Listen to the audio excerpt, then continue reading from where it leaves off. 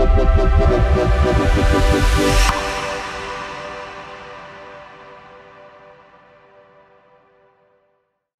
evening, everybody. Good to be back with you tonight on Wednesday night. I'm thankful to have the opportunity just to be able to share some thoughts with you tonight as we're in Holy Week. And so what an honor it is to just be with you for just a few minutes this evening. And I'm honored to have my worship pastor and my assistant pastor here at Kingsway Church with me, Jason Banks. Thank you, sir, for being with me today. Thank you for having me. Yeah, it'll be awesome. We haven't done this in a little while, and it's been a minute. I've missed these times of getting to do these things with you, and it's always good I always enjoy getting to be with you for a few minutes. Same, absolutely. Awesome. Well, first of all, I would like to encourage you to come out this Sunday. It is going to be a wonderful time. This is Easter Sunday, and also at our church we're having on Saturday we're doing an Easter egg event for the kids, and there'll be a food truck that's here and things like that. And so we just encourage you, if you have children or know some children, we always put on a very nice outing for our kids. Our kids are important to us, and we want to have them to be able to have a good experience in being in church. And of course the goal is not Easter bunnies and eggs with candy in them. I mean, that's just to encourage your kids and bless them a little bit. But the real reason is to get you encouraged about being on the church property and coming out for Easter Sunday and getting ready to celebrate the resurrection of our Lord. Amen. Yeah, absolutely. I'm excited for the coffee dock. Oh, yeah. Well, I haven't had it yet, so. Yeah, that'll be great. Come out and get some coffee. I think they're going to have like full menu. Right? Full menu, yeah, hot dogs and various other things and stuff like that. So the kids will eat free. They get a voucher. True, the kids will get a voucher when they come on the property, and they'll get to eat, hunt Easter eggs, play in the new playground. It's going to be awesome. Yeah. We're going to have a great time. But as awesome as that is, it's even more awesome to get to Sunday, because absolutely, I kind of feel like that everything we do throughout the entire year, I mean, every service is unique in its own way, but I feel like that everything that we do is with the purpose of getting to this particular Sunday, because Resurrection Sunday is a culmination of everything that we do. It brings, kind of ties it all together and brings the purpose to why we do what we do. And so as we're here Sunday, we're going to enjoy some things. I have a great message from the Lord that I believe that actually months ago the Lord gave me, and it's going to be awesome. So let's get into this. Let's talk about it. We're in Holy Week, so let's talk about, what happened and why this is important to us. So my analogy that I was talking to you about just a little bit earlier, and I'll share with everybody that's watching this evening. So I'm a sports buff, right? I like sports, and really it's any kind of sports. We just got done this past week watching the Masters, and we watched Scotty Scheffler win the Masters, 25 years old, and at the end it was so awesome. At the end of the when they're interviewing him about everything, he says the reason that he does what he does is so that he can glorify God. And in his win, he said this is to glorify God.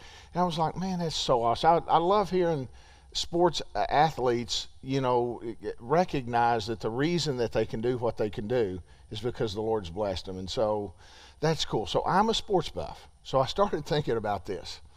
You actually said this a long time ago. I don't know if you remember it or not.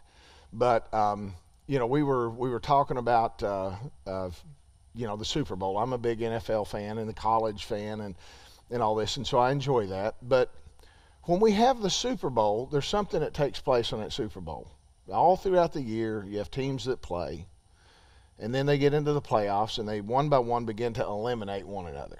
And they get finally down to two teams. We just got done with the Final Four, and we saw that in the championship game it was Kansas and North Carolina. There can only be one winner. That's just the way it works, right? You don't have a half a dozen teams that go, well, we're the champions, right? It comes down to one. Well, not yet. Maybe one day. True. I mean, with everybody wanting like a participation trophy, right? But I don't like that. I don't like participation trophies. If I lose, it gives me an encouragement to get better so I can win. Mm-hmm. So don't send me no nasty comments either because you like participation trophies. I don't. I'm just telling you. All right, but anyway, so we get to the Super Bowl, and at the end of the year, when the game's played, there's one winner, whatever sport it is, and they get crowned, so to speak, as the champion. You said this one time before, and it made me think. You mentioned that Easter or Resurrection Sunday is your Super Bowl, or like a Christian's Super Bowl. And I thought about that, and I thought, yeah, it's really the moment where we are identified with what Christ did for us, and that's the moment that he truly became the champion, our champion. And even though he was here on the earth, Pastor Jason, he did a lot of wonderful things. We can see his life, how he healed people, cast out devils, healed the sick, raised the dead, performed miracle after miracle. All those were awesome. But he was limited. He was limited by his body, because he could only do what he could do. And then he was actually limited spiritually for salvation for us. He could be a blessing, but he couldn't save us until something else happened. And he had to undo what Adam did. Adam kind of messed everything up. And don't be too hard on Adam, because if you were in Adam's shoes, I kind of believe you would have messed it up too. Yeah. Yeah, if Adam hadn't messed up, somebody would have. Somebody would have. It just happened. His name just happens to be Adam. Yeah. Right? Yeah. So Adam messes it up, and then Jesus comes and has to do what Adam did. He had to be born into the world as a man. He had to walk on the planet. In Jesus' case, most scholars say around 33 years. And he had to live a sinless life. And then he had to die. That's an interesting point. Pastor Jason, he had to die willingly. He couldn't, he wouldn't have died otherwise, because the Bible says through sin, death enters in. If there's no sin, there really can be no death. So he kind of had to willingly let go of his life so that he could die, because that was the big moment. That's the big game, is when Resurrection Sunday came. Yeah. So when he's resurrected from the dead, it literally changed mine and your lives and everybody else's life. Amen. Absolutely. We love Christmas, right? Like, especially Christmas time here at Kingsway Church, and we look forward to the dinner and everything that comes with just being in service to celebrate Jesus' birth. But there's nothing like Easter Sunday. Right. And you just look forward to it. Right. Like I do. I know you do. Yeah. You do too. We just look forward to it. And it's not because there's an influx of people or anything, or our celebration the day before or what have you, but just being in service on Resurrection Sunday morning. There's an excitement. You can feel it. Yeah. In the air. It's a tangible thing. Yeah. And you talk about Adam, right? Well, God loved us so much that he sent his son to die for us. And then he was risen. Right. And nobody in history has ever legitimately raised from the dead. Right. Like Jesus rose from the dead. I was holding Ari earlier. Right. And just cute as can be. And his little fluffy hair that he's got going on. And I've heard Jill say this many times. Oh, I just, talking about our kids. Oh, I just want to eat their face. Let's look at them. I just want to eat their face. And, we're not going to eat their face, right? Right. But it just shows how ingrained that we are in love with this next generation. Right. And the children that God's gifted us with. Well, how we feel about our children, our grandchildren, is how God feels about us. Yeah. And he just wants to eat our face off. Yeah. I mean, that's how passionate he is. He loves us so much that he came here. Yeah. He lived among us. Yeah. And we gloss over it sometimes. Yeah, I think we lose and just because we get used to things, we tend to take things for granted. We take for granted that the significance of him coming and him knowing what he was going to have to go through. Jesus knew as soon as he had a conscious thought as a child, he knew what was in front of him. And every day that got closer and closer to that moment, Jason, you know he had to be like, he's still a man. He has feelings. Yeah. He has the sense of dread in the sense that he knows what he's going to experience, the pain, the suffering, the shame. And worst of all the sin of the world was going to be put upon his shoulders.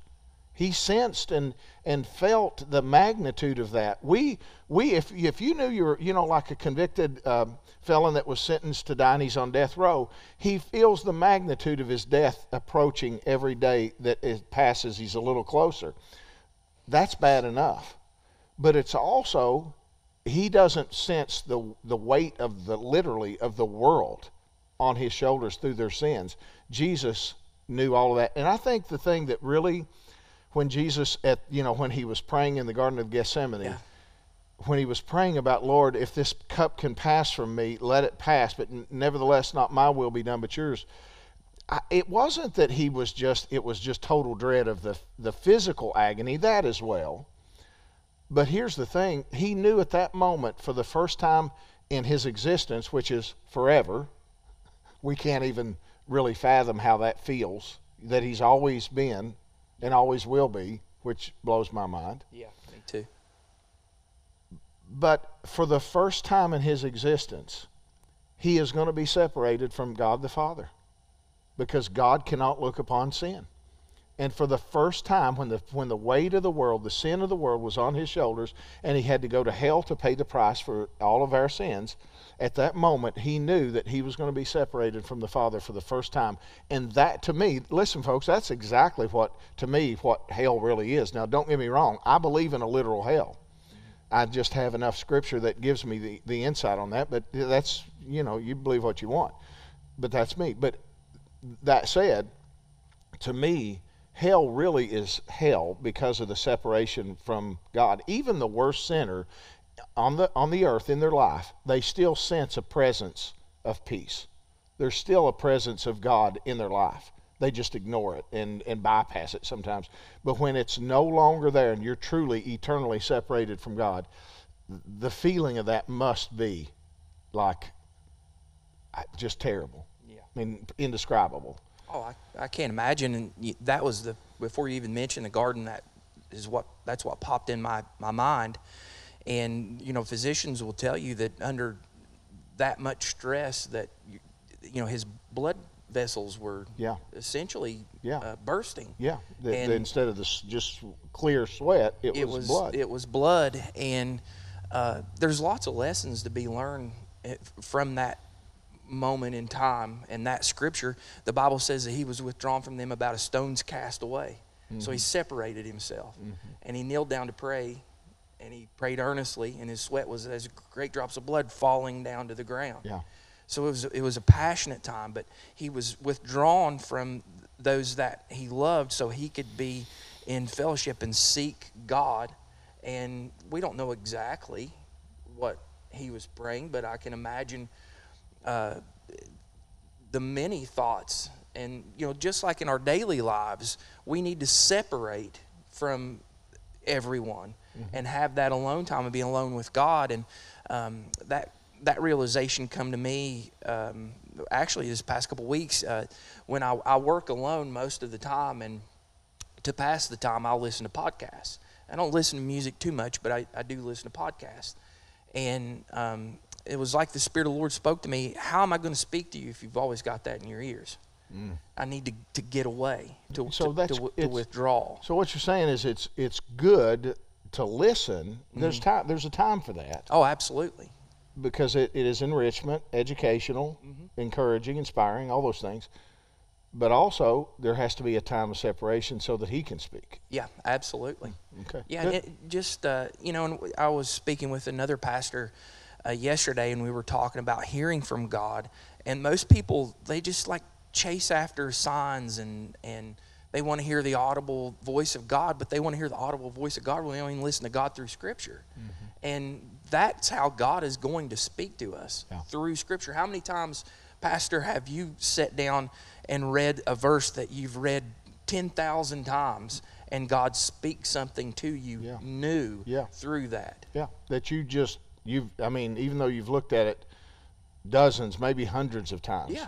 You just didn't see it. Yeah. But all of a sudden you see something and you're like, oh my gosh, how did I not know that? Yeah. How did I not see that? How is it that I'm just seeing that right now? Well, Yeah. because the Holy Ghost speaks to us and can like literally show you things that like are there and have always been there, but you just, for whatever reason, you glossed over it. Yeah, yeah, and the situations that change in our lives, and then the Word of God it shows us through these different situations how to handle these things, we can rely and depend on God for these things. Yeah.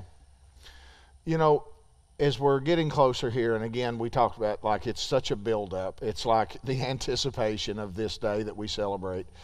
It's like just like in the natural, we do the same thing. If your favorite team was, winning in the playoffs and keeps winning, there's this build-up of anticipation. But until you win, you still haven't won. You can win a game, but there's still work in front of you, and you know that. Now, there's anticipation building up to that.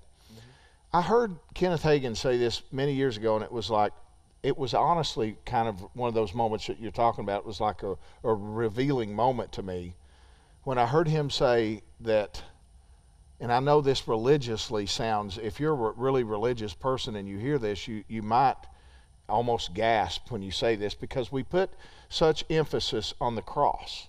Now, don't get me wrong. I love the cross. I love the cross because of what it represents, what it led to. Yeah. But I don't worship the cross, Jason. Absolutely. Yeah. It is not, and this is what he said, and I know sometimes it's hard to hear, but he said, the cross was not a place of victory. And people freak out over that sometimes. They go, what? What? Of course the cross was the place of victory. The cross was actually the place of defeat. He died on the cross. Yeah. If it had stopped right there, we lose. We don't win. If it stopped on the cross, if he died on the cross, and that was the culmination, that was it, that was as far as it went, then we lost in the championship game. Yeah. And I'll just say this, I don't know if there's anything worse than to lose in the championship game, because you feel like, I'm so close. The Bengals this year were in the Super Bowl, right? They have been 3 times in their existence, 3 times in the Super Bowl. All 3 times they've lost, and barely lost, all 3 times. And it's almost agonizing because it's like, I'm so close to being a champion. Yeah. So that's what it would have been like if the cross was it.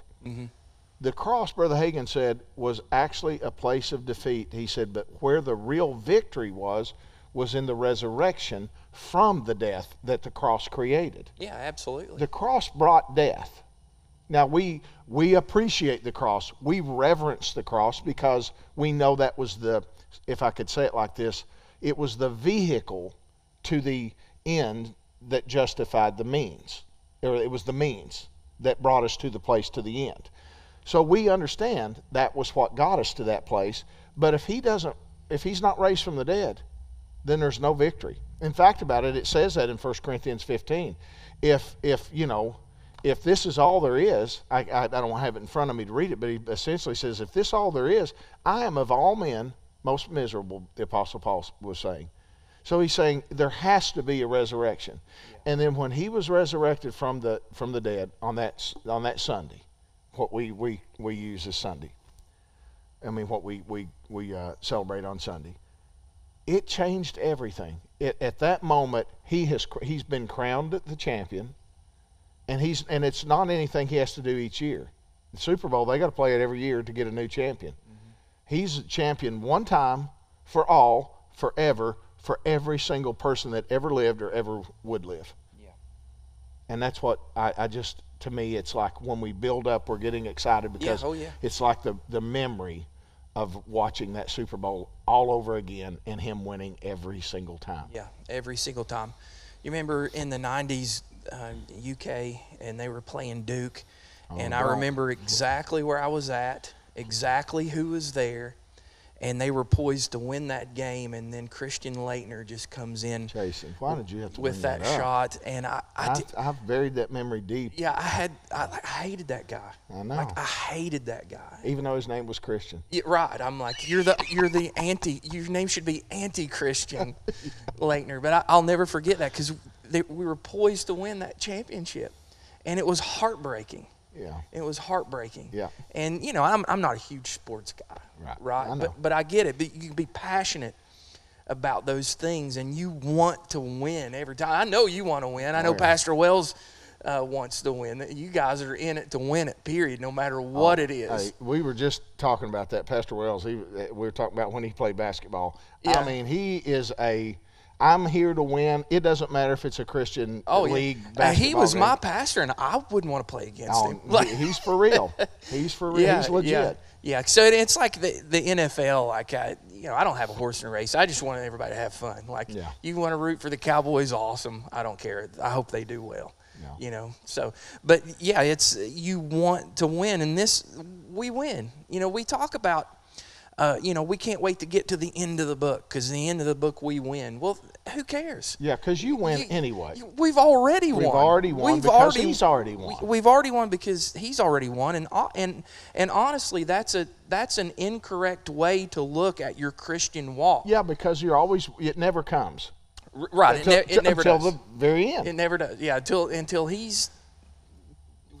we see Jesus Christ. Yeah, we take our last breath, and at that point we win. Yeah. Well, how about we win every single day because he lives in us? Yeah, absolutely. The Kingdom series that we just came off of a few weeks ago was one of my favorite series, because Jesus Christ spoke more about the kingdom than anything. Mm-hmm. Everywhere he went, he spoke about the kingdom. Mm-hmm. And we're to be the kingdom of God here, and to show that resurrection, to show that life. So that means show the victory. Yeah, so I don't long for some time in the future. Right. Like, I already have that victory. Yeah. And I posted on social media this morning a quote from a sermon that I got to share.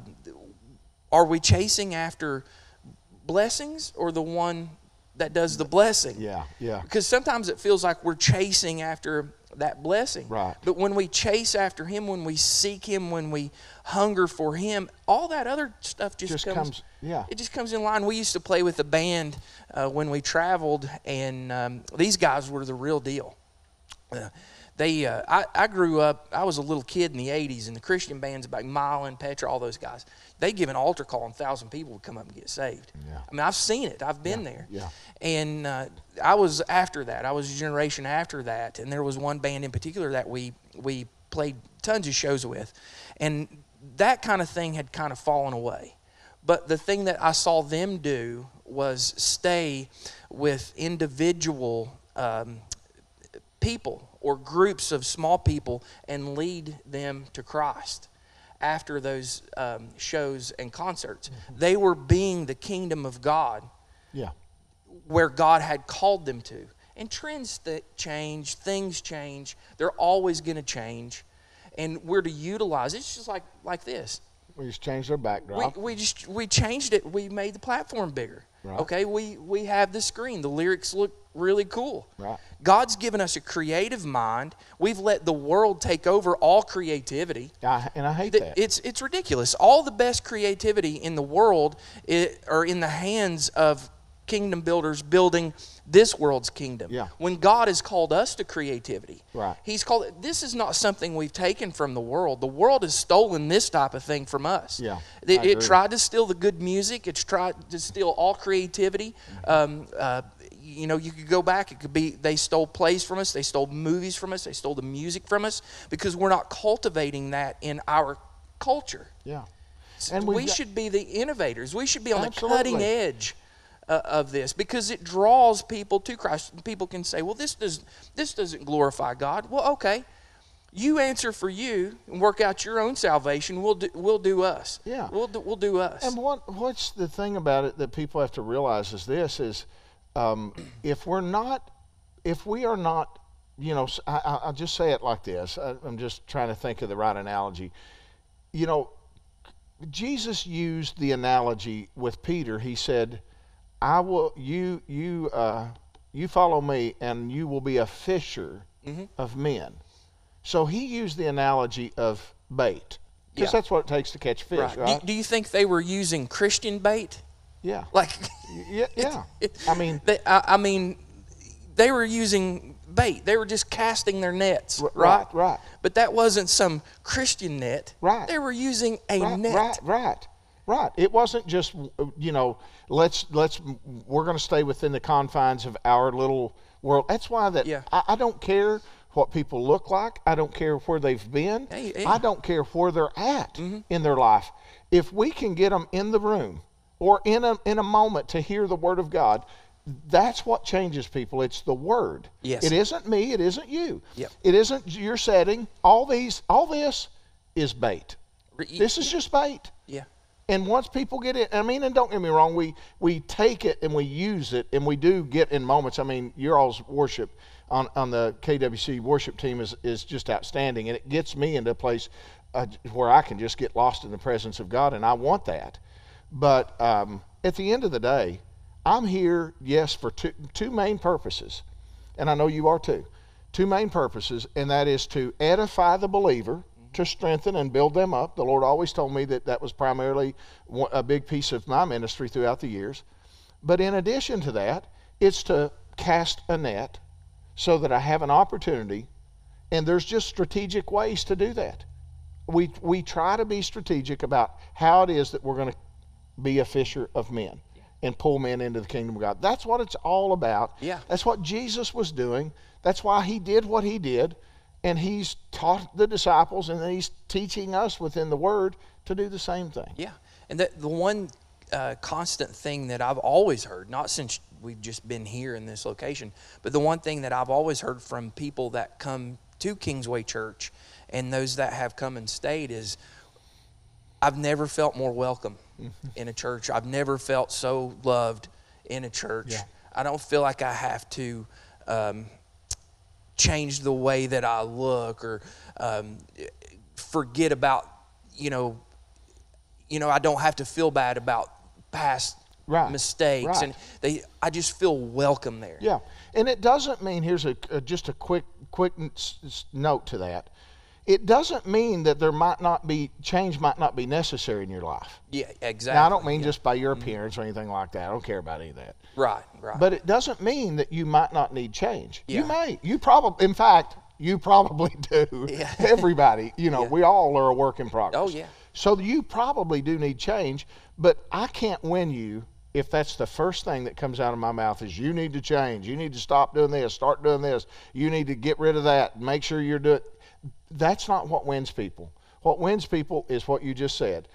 They feel welcome and loved, and then when they come in, they feel welcomed and loved. Now they're willing to hear what you have to say. Oh, absolutely. And then when 100%. they hear, the Word of God and the Spirit of God will change them. Yeah, and I've seen that change. You've seen that change in people. They'll come one way, and Absolutely. then they'll stay, and look, a year later, you remember how so-and-so came in and what the mess that they were in? Well, look at them now. Look what God has done with them, 100%. through them. It's that's what it's all about. That's what it's all about. And that's what, folks, that's what Resurrection Sunday, that's what we are leading up to. It isn't just that Jesus was raised from the dead. That there was a purpose behind that. There was a reason behind that. It was because it brought us, it changed the game. He was crowned the champion, and that means that now he rules again. The big game.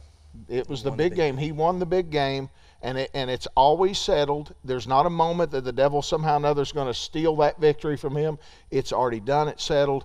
It's forever our victory, and now it's just a matter of us appropriating that victory, implementing that victory, making sure that we've received that in our life so that we can be everything that he wants us to be. And that was all because he came to the world, lived a sinless life, willingly gave his life on the cross, and then he allowed God to raise him from the dead. Through all of that, and as God raised him from the dead, he rose victorious, and that means, just like you said, we now are victorious. Not when we die. We'll be victorious in that too. Yeah. But we're victorious right now in our lives, and he did all of that because he loved us enough to go through the agony and the stress and the pain and suffering and the separation from God because he loved us and wanted us to have a place back with the Father. Yeah. Amen. Amen. Praise God. Well, thank you guys so much. I hope this has been a blessing to you. I hope that you are encouraged to know that as we celebrate the resurrection of our Lord and Savior Jesus Christ this Sunday, that it is your victory as well as it was his victory. And so, folks, I want to invite you to come out at Kingsway Church. We're up on Providence Hill Drive, right below the Providence Hill Apartments. Come up. We just would love to get to know you. We'd love to have you be a part of our services. I know you can watch online. I know you can watch on Facebook, and I appreciate that. But sometimes, folks, don't let a social media broadcast be a replacement for what you can have in person. I've had the opportunity when I'm out of town. I get to watch you or whoever preach, but I enjoy it. Okay, but I enjoy it so much more when I'm here. Oh, absolutely, because this isn't a spectator sport. No, yes, exactly. It is participation. Yeah, absolutely. We want everybody. And when we're not going to give you a trophy. Right, right. No trophies, no participation trophies, but you will enjoy it. And so we just want to encourage you. Come out 10:30. We'll have one main service this Sunday, and so we just would love to see you and love to get to know you, and I believe that you would really enjoy it. So come out and be a part of celebrating Resurrection Sunday with us. I promise you it'll be awesome. The worship will just be outstanding, and I have a word from God that I actually had a message put together actually 2 or 3 months ago, and the Lord stopped me. And as I was reflecting on the message, the Lord told me that is your Easter message. So I know it's going to be great. Come out also Saturday to our children event. There'll be a petting zoo here for the kids. There'll be an Easter egg hunt. There'll be food and celebration and a playground where the kids can play on the playground. It'll be a great time. And I looked at the forecast, and it looks like it's going to be a pretty decent day. So come out and be a part of that, and we'll love to get to know you. Amen. You want to pray and dismiss us this evening? Lord, thank you for the opportunity to come and share in your word and speak of you, and we love you, Lord. We appreciate all you've done for us. Thank you for this Holy Week. We look forward to this Sunday. We look forward to everything that we've discussed this evening, and we thank you for the opportunity to be able to come into your house, Lord, and glorify you, lift you up. Thank you for what you've done for us. So I pray for each and every person that's watching this evening, that you would bless them in this time. And I know holidays can be hard sometimes, especially for those that have lost loved ones, but know that there is hope in Jesus Christ. So I pray a special blessing on them, that this would be the Easter that their loved ones would come in to the fold, those that they've been praying for, those that they've been longing to come in. So Lord, I pray that you would just help every member of Kingsway Church, just invite those that need to be here, that would come and participate in what you would have for us this Sunday. We know it's going to be great. In Jesus' name, amen. Amen. God bless you. Thank you so much for being with us this evening. We appreciate you taking the time out of your evening to just spend a few minutes with us. And we're praying as we get ready to leave here that God's very best will be yours until the next time that we see you. And hope to see you Sunday morning. And we thank you for watching tonight. And God bless you.